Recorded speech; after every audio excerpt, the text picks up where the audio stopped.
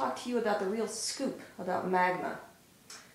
So magma is molten rock, and if it's still inside the earth, it is called magma. Once it leaves earth through a volcano or subduction plate, then once we see it, we call it lava. So magma is inside earth. Once it's outside of the earth, it's called lava.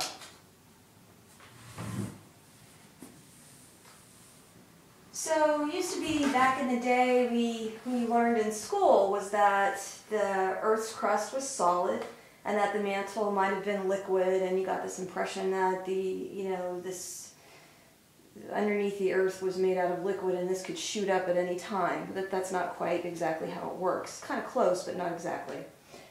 So the mantle we had learned is solid. It's not liquid, it is solid. It does, though, manage to flow. It moves around like silly putty would.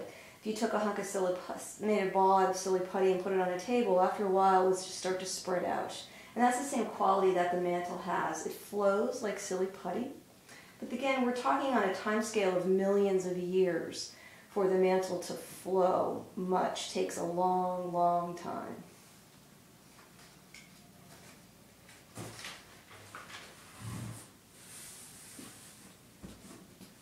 So, places where magma happens aren't all around the mantle. They might be in just a certain locations around the planet. So, one location is called a hot spot, and this occurs because perhaps of just increased convection in one portion of the Earth's mantle, the asthenosphere and so forth, just happens to radiate an excess amount of heat. So that excess amount of heat causes a hot spot in the Earth's crust, and that will melt rock and cause islands to happen. They're typically not located at the edge of tectonic plates. They might just be in the middle of tectonic plates. For example, the Hawaiian Islands. They're not located at an edge of a tectonic plate. They're right in the middle of the Pacific plate. However, they're volcanic and they're still active. So those are an example of just simply a hot spot within the Earth's interior causing that rock to melt.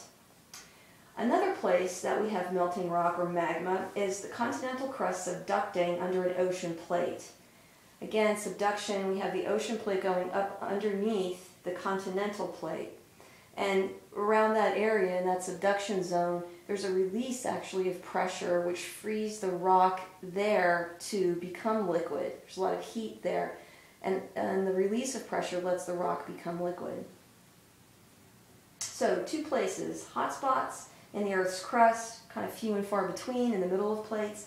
Then on the edge of plates, we have a rock being able to melt because of a release of pressure. So, the three things that make rock melt, one is temperature. If you raise the temperature of anything, eventually it will melt. And rock is no different. If you raise its temperature enough, it certainly will melt.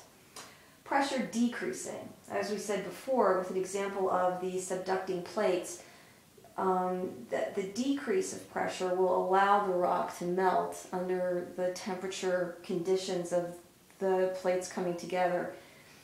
Plates coming together is pretty hot area there.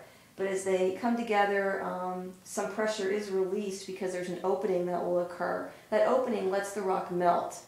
If something is under extreme pressure, the molecules are too tight together to melt. If you release that pressure under high heat, then things will loosen up and be able to melt. So it's pressure decreasing that allows the rock to melt. Also water. Water helps free up rock crystals.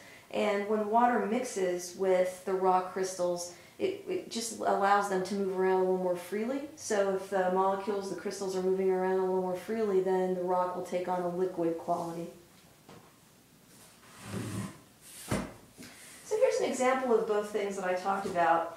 The Hawaiian Islands are located on a hot spot underneath the lithosphere. It just so happens that this just is a hot spot. They're few and far between in the middle of a tectonic plate the way Hawaii is, but that's the reason for this rock to melt. Just an increase of temperature, just by chance, a lot of convection, a lot of heat being able to build up and release, and the Hawaiian Islands is an example of a hot spot. Another is the release of pressure. with a mixing of water. So I have an oceanic plate and a continental plate colliding together. One plate is going to subduct over the other plate.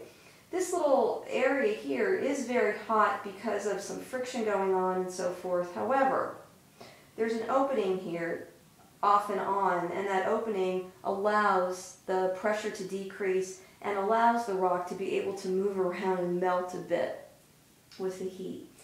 So, and we have water mixing in that is also going to help those crystals free themselves from the surrounding molecules and be able to take on more of a liquid quality.